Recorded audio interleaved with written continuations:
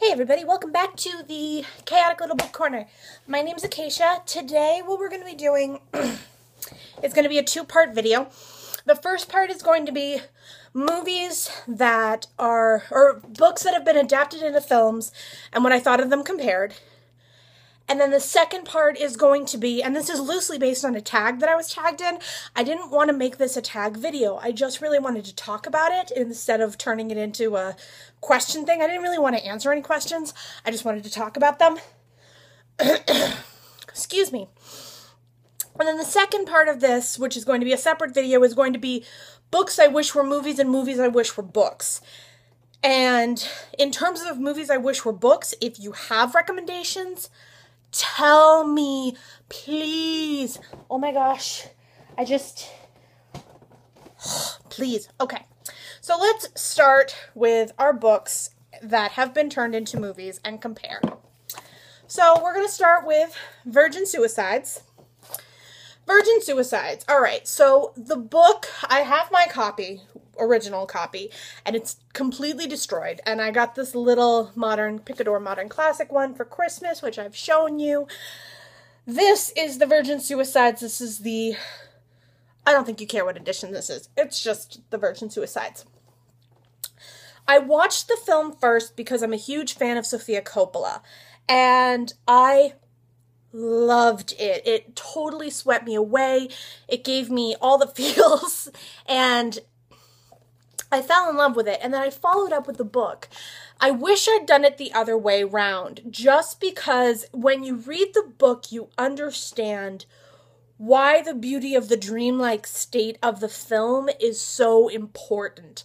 And regardless of the fact that you understand it's a great film and that the dreamlike quality of the girls is so clear in the film, when you read it, you understand that the girls were almost on a different playing field to these boys that are telling you about these girls. And let me give you a quick synopsis for those of you who haven't read it. And I'm not going to tell you all of it. It's kind of hard to... Okay, I'll do it this way. The Virgin Suicides takes place from the perspective of a group of young boys living across the street from a group of young girls who are growing up in a more religious household, and they're being raised by their mother, Mrs. Lisbon. So the Lisbon sisters is who this is about. And things start to go awry for the family as a family, and it does have trigger warnings and conversations of suicide, clearly, and mental illness, but it's such a beautiful adaptation, and look at the world. And it really kind of hones in on that teenage angst, but not in a YA trope kind of way, more of the somebody seeing it from the outside kind of way. It's truly one of the most beautiful books and films I've ever encountered. So I highly recommend this pair, this duo. Start with the book, move on to the film. If you've already seen the film, read the book. If you've already read the book, see the film. Feels like this is empty. It's not. We're okay. So there's that. Now we're going to move on to Girl Interrupted. All right. Girl Interrupted. It's hard for me to compare these because Girl Interrupted is written in diary form. Girl Interrupted, the film, has diary entry comments, but it's not a diary entry format. So you're not just seeing it from the perspective of the main character, Susanna. You're also seeing it from other parts, or you're seeing it as an outsider looking in. This one is so very clearly Susanna's opinions and thoughts, and it's so heartbreaking. And I actually have to admit, I liked the character of Susanna better in the book than I did the film. And I felt a lot more love and affection for her in the book than I did the film. The other thing was, Angelina Jolie's character plays a sociopath. And there's this... glamorization of her being a sociopath in the film that I didn't get in the book. And it really made me sad to see the mental illness community glorified versus just spoken about seriously. It's a heart-wrenching, heartbreaking, and really good entryway into looking at that world, but when you have two A-list celebrities in a mental hospital, it's bound to look cool, and it shouldn't look cool. Mental illness is not a cool thing. It's not a fad. It's not a trend. It's none of that. And this book is so much more important and so much more meaningful and so much more needed to be read than the film is needed to be watched. The film is great. It's entertaining. It's good. But if you pick one or the other, please pick up the book. The book is important. It's wonderful. And it's extremely honest. It's a very honest perspective. So there's that. Now we move into Water for Elephants. All right, one of my all-time favorite books is Water for Elephants, and I have not read this in a few years, so bear with me.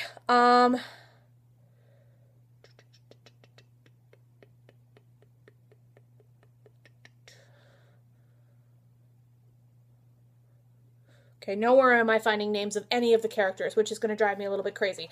But I haven't seen the movie, and I don't want to see the movie. I own the movie, but I don't want to see it because I loved the book so much, and I am so... no, I would throw this, but I don't really want to throw my own items. I loved this so much, and I was so in love with the characters and the romance and the feeling behind it and the ideas, and I'm sorry, I really wanted to watch the film because it had Reese Witherspoon, but then it had Robert Pattinson, and Twilight's not my friend, the films or the books, so I kind of got biased and I didn't watch it, even though I bought it the day it came out. I don't know what's wrong with me, but that's my honest thing, is this one I loved too much to see a film of it. That's what it comes down to. The romance, the story, the writing, everything in it is phenomenal, and there's a reason that it was so well done, and I picked it up when it was supposed to become a film, and then I read it, and I was like, nope, can never see the movie. Just don't want to. But then I bought it because it had Reese Witherspoon, and I have a thing where I'm totally in love with Reese Witherspoon, and it's cool. All right, Stephen King's Carrie. I don't own any of the adaptations. If you find any of them, the 1970s version with Carrie Spacey is the only version worth watching. The rest of them are so not the book. If you want to just watch a scary movie and you watch Carrie, fine. Go for it. But please understand, the book is not the movie that came out last year. It is not. And the mother is so creepy and so terrifying in the book. I hate her in the book. In the movie, I'm like, meh. She's kind of creepy and a little scary, and she does some weird crap. But, like, the conversation she has with Carrie about her dirty pillows in the book and how much she berates and bullies and destroys her own child is so much better done in the book. And the silence that Carrie has is so much better done in the book. And the mean girls, who are nasty no matter how you twist it, are better in the book as far as how evil they are. In the new version, they're so mean girl. There's no depth, there's no reason, there's no rhyme. And there's this element of Carrie's weird, so it's okay for us to torment her. And yes, the main mean girl does get punished because she's no longer allowed to go to prom, but 1970s or not at all. Please trust me on this. Okay. Next. This baby. Shutter Island. Leonardo DiCaprio, Oh, sorry. Leonardo DiCaprio, amazing film, one of my all-time favorites. I will watch this 110 times and I will not question it. Book? Same thing. I will read this 110 times. I will not question it. I can't tell you what the differences are because I don't want to give anything away. But, oh my god, if you like thrillers, if you liked Gone Girl, if you liked The Boy Who Could See Demons, if you like anything with a good, solid mind screwery, you need Shutter Island in your life, film or book. I vouch for both. If you watch this, you're going to want to read it. If you read it, you're going to want to watch it. It's a win-win. You need it. Get it. Okay. Shopgirl. Okay, so here's the thing with Shopgirl. Steve Martin did a beautiful job, and I believe he directed and starred in this, and then he wrote the novel. I could be wrong. Production of Steve Martin. Where's the director? No.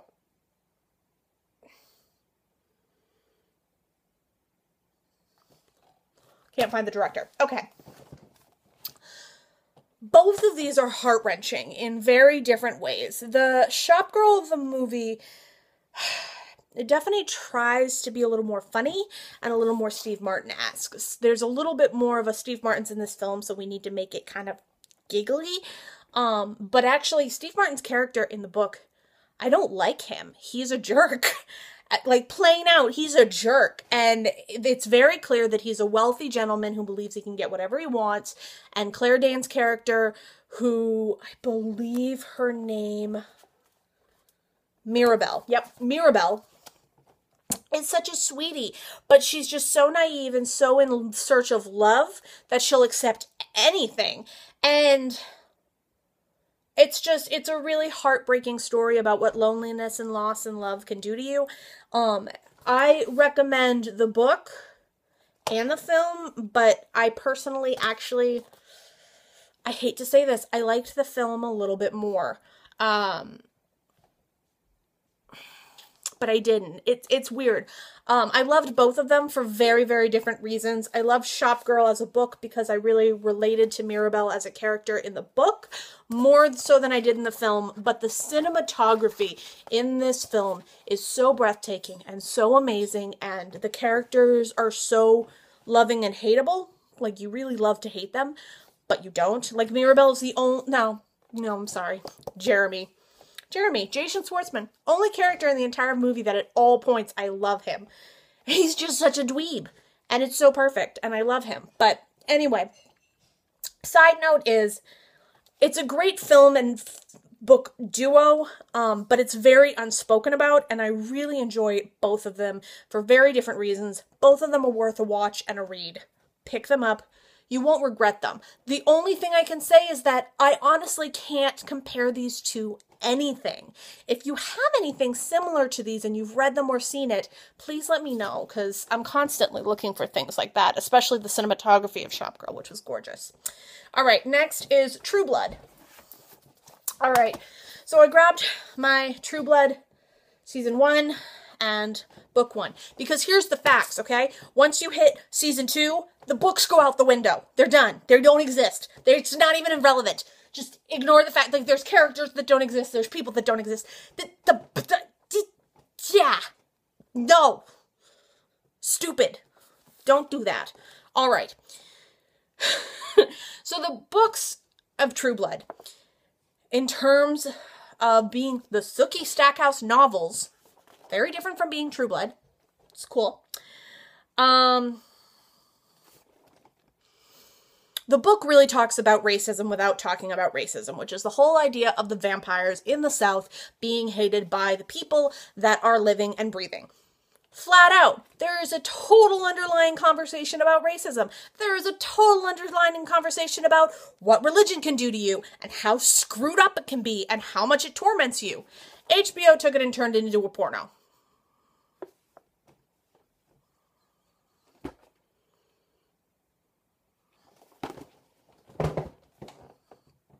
That's all I got. All right.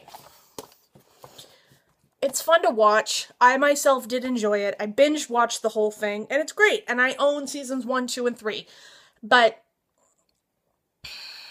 the books were way better. There's no comparison. The TV show is pure entertainment, and that's it. Nothing else. It's just entertainment. Don't think of it at all like the book, because if you do, you're going to destroy the book for yourself. You're going to destroy it. The Princess Bride.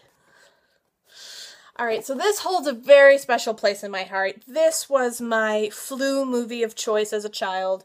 This and Willow, which I have downstairs, which I love. If you have any fantasy books like Willow, please poke them my direction. If you haven't heard of Willow, I'll bring that up in the next movie, but that's fine. I love this love story. Like, I love this love story. It's my favorite love story of all time, and I guess if you were going to ask me what ship I'd ship, like, Buttercup and Wesley is, like, the ultimate ship. Like, come on, guys. I love them both. I do. I really love them both. But I think this was actually, I really need a new copy of this because I believe this is the abridged version, or if it's not, it's just, there's some pages missing, and I don't know. It's not right, and I need to pick up a new copy. So this one's super old and kind of dying, so I need a new copy. But just love, love, love. But the fact of the matter is that Wesley and Buttercup in general, I mean, the relationship is about the same. The story plot line is pretty similar. It's just a matter of whether you prefer to read fantasy or see it. I personally prefer to see it. If I could find a book series that read like a movie, oh man, it'd be over for me in the world of fantasy. Just done.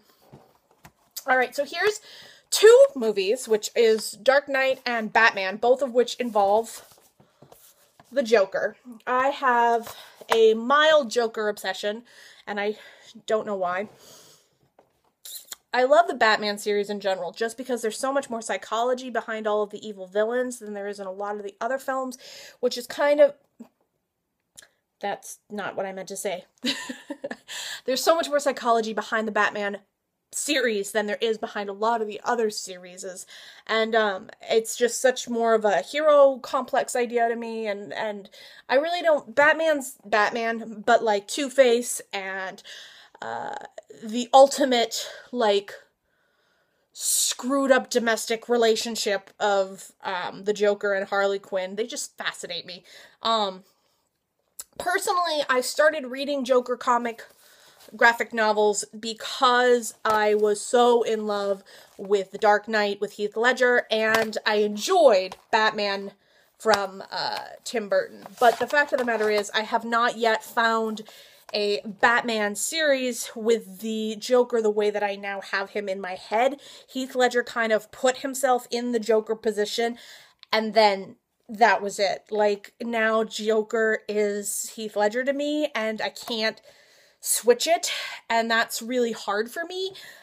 So I've been trying to find other Joker graphic novels that I enjoy, but it hasn't happened yet. So I did like this one. It was nice. It's just, I don't know. It was my first graphic novel. Maybe I need to reread it now that I've started reading graphic novels a little more, but it just didn't do it for me. But this is phenomenal. This is cute, but this is phenomenal. If you're into comics and stuff like that, honestly, even if you're not into comics, it's just a good adventure thriller kind of thing.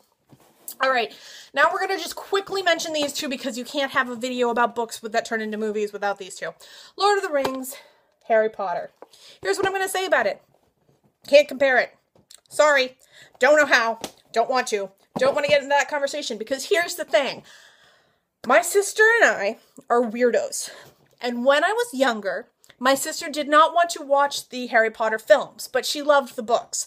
Now, we had this claim game where we were really brats, and she would be like, I claim the book, so you can't read it, and I'd be like, fine, I claim the movie, so you can't watch it. And that's what we did with Harry Potter. So I claimed the movies, and she claimed the books, and I actually started in the Harry Potter world with the films. But I didn't really enjoy them at the time, and then I got back into them when I started my insomnia. When my insomnia got really bad about 6 months ago, what I started doing was I started binge watching Harry Potter at night, and so I'd watch Harry Potter all night long, And then the next morning I'd wake up and I'd grab one of the books and I'd read that the whole day.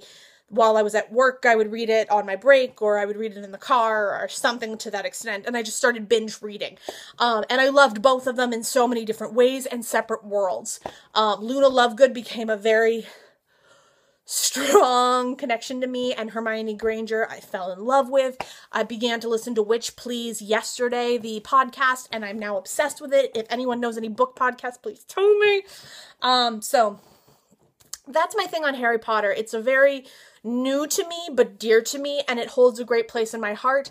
And my first Harry Potter book I ever received, I received from my grandmother, who has now since passed, and she bought it for me the year it came out, and I did read it then, and it was the first Harry Potter book, and I love the first one. I've read that one multiple times because it was my copy, so I could claim it, but the rest of them it took me a while to get to. So, and then the Fellowship of the Ring, the Two Towers, and the Return of the Kings. Lord of the Rings trilogy. Loved, adored. The books, I struggle with fantasy. I really struggle with fantasy. And as a result, the books just didn't happen for me the way that I would have wanted them to. And I need to try again now that I'm starting to try fantasy. But at this point in time, I'm such a fan of the movies that I'm a little worried it's going to be kind of hard for me to do.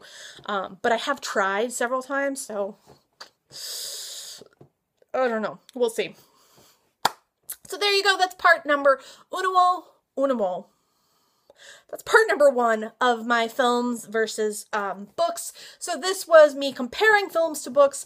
Next is going to be films I want to be books and books I want to be films. So let's jump into that very soon. I will see you guys in the next video, and I hope you all enjoyed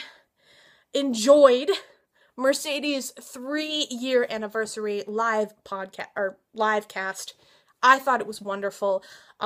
Kelly and Brittany, oh my gosh, like Elizabeth, you guys hold such a dear place in my heart, and I was so excited to see all of you. I'll link their channels down below. And Kitty, I was so excited to find you, and you're a fantasy reader, so now I can pick your brain. So excited. I have so many channels to now binge watch. I just talked so fast, it was ridiculous. Alright guys, I hope you guys join and subscribe to my chaotic little book corner. Subscribe below, like if you like, hate if you don't. It's all good. I hope to talk to you guys down in the comments, get some conversation flowing. If you have a difference of opinion, let me know. And if you have any recommendations, comment, please. Alright guys, I'm done rambling. Bye!